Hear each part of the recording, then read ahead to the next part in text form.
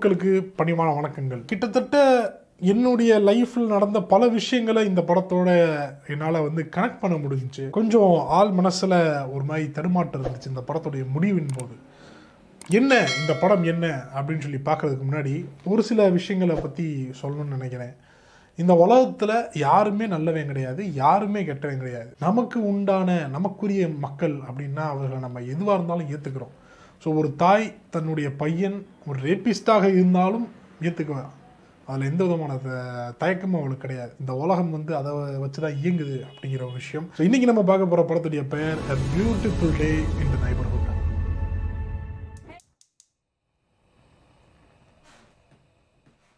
பொறுமையாக பார்க்க வேண்டிய ஒரு படம். எதனால அப்படின்னா, ஒரு ஆள் மனசில் ஏகப்பட்ட கவலைகளை வச்சுக்கிட்டு, அதாவது ஒரு ட்ராமா, சைல்ட்ஹுட் ட்ராமா, அதாவது மறக்கவே முடியாத ஒரு சம்பவத்தை தன்னுடைய வாழ்க்கையில் வச்சுக்கிட்டு வாழக்கூடிய ஒரு நபரை அதிலிருந்து வெளியே எடுத்து கொண்டு வரக்கூடிய அந்த ப்ராசஸை தான் படமாக்கியிருக்காங்க. ரொம்ப பயங்கரமாக இருந்துச்சு. எதனால அப்படின்னா, ஒரு ப்ராட்காஸ்டர், அதாவது டிவி சேனலில் ஒரு லைவ் ஷோ போகக்கூடிய ஒரு நபர் ஒரு தெரப்பிஸ்டாக இருக்கார். ஸோ அவர் வந்து எதனால் தெரப்பிஸ்டாக மாறுறாரு அப்படிங்கிறத பற்றி எதுவுமே சொல்லப்படாத ஒரு கதை. ஆனால் அந்த தெரப்பி ப்ராசஸே வந்து ரொம்ப அழகாக இருக்குது. ஆஸ் அ சோஷியல் ஒர்க்கராக நான் அந்த ப்ரொஃபஷனில் இருந்திருக்கேன் அப்படிங்கிறனால அந்த வந்து ரொம்ப ஆழமாக என்னால் ரசிக்க முடியும்.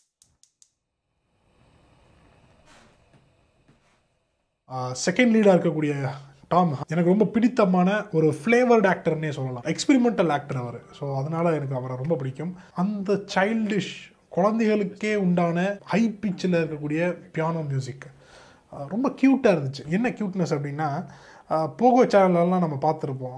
எடுத்ததும் ஒரு ஊரை காமிப்பாங்க, அதுலேருந்து அப்படியே கதை கொண்டு போவாங்க. ஸோ அந்த மாதிரியான ஒரு கதைக்களம் இது. ஆரம்பமாக இருக்கும்போது என்ன இவ்வளோ பழசாக எடுத்திருக்காங்க அப்படிங்கிற மாதிரி தான் நான் பார்த்தேன். ஆனால் அது போக போக அதில் இருக்கக்கூடிய அந்த டிரான்ஸ்ஃபர்மேஷன் வந்து ரொம்ப க்யூட்டாக இருந்துச்சு. ரொம்ப ஒரு மிக்ஸ்டரான ஹைப்பர் கனெக்ஷன்ஸுடைய இருக்கக்கூடிய ஒரே கதை, ஆனால் ஹைப்பர் கனெக்ஷன்ஸ் இருக்குது. ஸோ அந்த மாதிரி ஒரு அழகான ஒரு ஸ்க்ரீன் பிளே இது. இந்த படத்துடைய சினிமாட்டோகிராஃபி வந்து அப்படியே ரொம்ப ஸ்லோவாக, ரொம்ப நிறைய க்ளோஸ் ஷாட்ஸோட, நிறையா எமோஷன்ஸோட இந்த சினிமாட்டோகிராஃபி வந்து அமைஞ்சிருக்கு. இந்த படத்தில் இருக்கக்கூடிய ஹைலி ரெக்கமெண்டட் விஷயமே வந்து அதுதான். ஒருவேளை டேரக்டர் வந்து நம்ம எல்லாருமே நல்லவங்க தான், நம்ம எல்லாருமே கெட்டவங்க தான் அப்படின்றத வந்து எப்படி சொல்லணும், அப்படின்றத எப்படி சொன்னால் மக்கள் ஏற்றுக்குவாங்க அப்படிங்கிற ஒரு விஷயத்த மைண்டுக்குள்ளே வச்சுக்கிட்டு ஒரு விஷயத்த வந்து சொல்ல ஆரம்பிச்சிருக்கலாம். நீங்கள் படத்தை பார்த்தா தான் தெரியும். ஸோ எங்கே அப்படின்னா, 3 தலைமுறையும் ஒரே இடத்துல உட்காந்துருக்கும். ஸோ 3 அப்பாக்களும் ஒரே இடத்துல உட்காந்துருப்பாங்க. அவங்க 3 பேருடைய லைஃப்பும் எந்த அளவுக்கு இன்டர்லிங்க் ஆகுது அப்படிங்கிறது அந்த இடத்துல இருக்கக்கூடிய சில டயலாக்ஸ் வந்து நம்மளுக்கு ரிவீல் பண்ணும். ரொம்ப ரொம்ப பவர்ஃபுல்லான இடம் அது. அதே மாதிரி கடைசியில் எல்லா பிரச்சனையும் முடிஞ்சிடும். நம்ம தெரப்பிஸ்ட் வந்து எல்லாத்துக்கும் நிறையா ஹெல்ப் பண்ணியிருப்பார். இந்த உலக மக்கள், அவரை தெரிஞ்ச அனைத்து மக்களுக்குமே அவர் ரொம்ப ஒரு நல்ல மனுஷனாக இருப்பார்.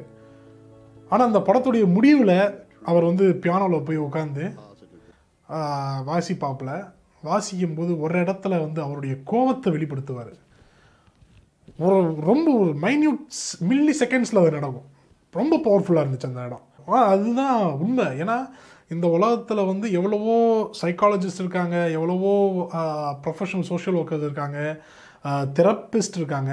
அவங்கெல்லாம் பல பேருடைய பிரச்சனைகளை வந்து உள்வாங்கிக்கிட்டு அவங்களுக்கு ஏதோ ஒரு வகையில் ஒரு சஜஷன், அவங்களுடைய லைஃப்பை வந்து மாற்றக்கூடிய சஜஷன்ஸை கொடுத்துக்கிட்டே தான் இருக்காங்க.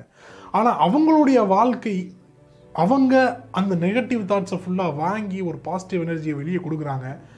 அப்போ அவங்களுக்குள்ளே எவ்வளோ நெகட்டிவ் தாட்ஸ் இருக்கும், எவ்வளோ நெகட்டிவிட்டி இருக்கும், எவ்வளோ ஒரு துன்பம் நிறைந்த வாழ்க்கையாக இருக்க வாய்ப்பு இருக்குது அப்படிங்கிறத வந்து அந்த ஒரு ஷாட்டில் காமிச்சிட்டு அப்படியே மறைஞ்சிரும். ஸோ அதுதான் உண்மையான ஒரு வாழ்க்கை கதையாக இருக்குது. ஸோ இதுக்கு மேலே இந்த விஷயத்தை எப்படி சொல்லணுன்றது எனக்கு தெரியல. இதுக்கு ஒரு நல்ல ஒரு உதாரணம் என்னுடைய வாழ்க்கையிலேருந்து சொல்லணும்னு நான் நினைக்கிறேன். என்ன அப்படின்னா, என்னுடைய அப்பா அவர் வந்து ஸ்கீசோஃபினிக் பேஷண்ட்டு. ஸோ அதனாலேயே ஸ்கீசோஃபினியா அப்படின்னா அந்த மென்டல் இல்னஸை பற்றி நான் தெரிஞ்சுக்கணும் அப்படின்றதுக்காண்டியே social work, medical and psychiatry பண்ணேன். ஸோ அப்போ தான் எனக்கு புரிஞ்சிச்சு, நம்ம அப்பா வந்து எப்படிப்பட்ட ஒரு சூழலில் அவர் வாழ்க்கையை வந்து வாழ்ந்துருக்காரு, அவர் இந்த உலகம் எப்படியெல்லாம் துன்புறுத்தியிருக்கு அவரை வந்து ஒரு சோஷியல் ஒர்க்கராக, ஒரு தெரப்பிஸ்ட்டாக அவர் எப்படி ஹேண்டில் பண்ணியிருக்கணும், ஒரு குடும்பமாக அவர் எப்படி ஹேண்டில் பண்ணியிருக்கணும் அப்படின்றத வந்து ரியலைஸ் பண்ண ஆரம்பித்தேன். அந்த நேரத்தில் பாவம் அவர் இறந்துட்டார்.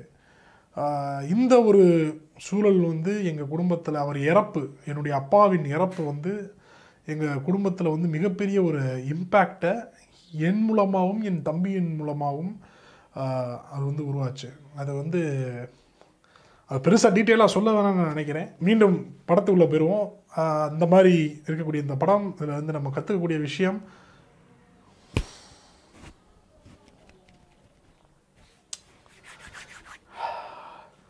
ஸோ இதோட இந்த வீடியோ முடிச்சுக்கோ. மீண்டும் இன்னொரு வீடியோவில் சந்திக்கும் வரை நன்றிகள்.